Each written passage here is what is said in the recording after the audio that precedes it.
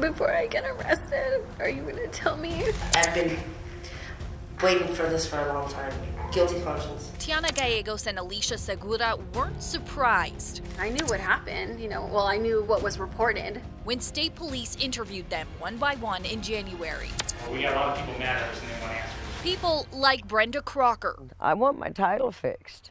I still want my title fixed. The local motor vehicle division office had been closed for a year after the state shut it down unexpectedly. And one after the other, people discovered the titles and registrations they paid for in cash at that Fort Sumner office didn't exist. They were bogus. It weakens our faith in the government.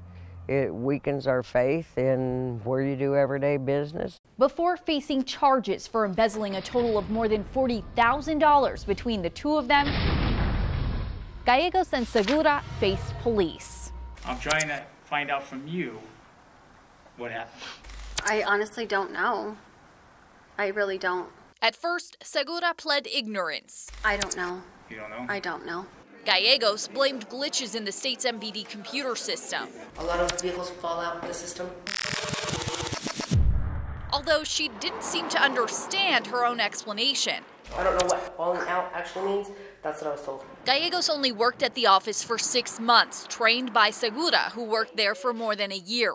They're accused of taking money from customers, giving them new titles and registrations, and then voiding the transactions after the customers left. So then what happens to that money since it's cash? If it's reversed and the customer's not there, then it's probably bucketed. Okay, is that what happened here?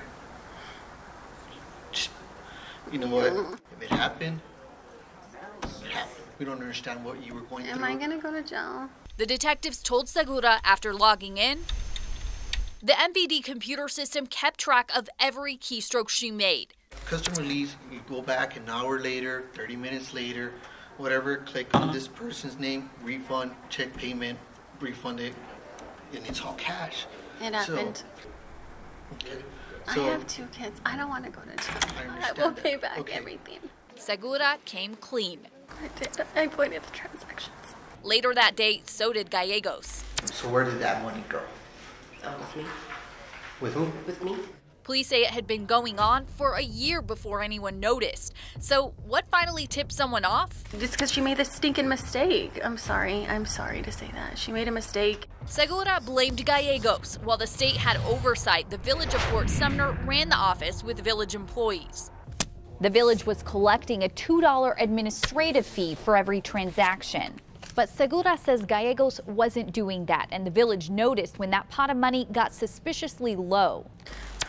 That's why I didn't want to work there anymore. I knew it was going to catch up. They say they needed the money to support their families, but now this may be doing more to disrupt their families. Stupidity, a lot of stupidity, because I do have children. And I mean, if anything happens, my children are the ones that go that way, so my own fault, I'll pay back the money. Just please don't let me go to jail. I have 2 kids. They were booked into jail 2 weeks later. On special assignment, Lizzie Mitri, KRQE News 13.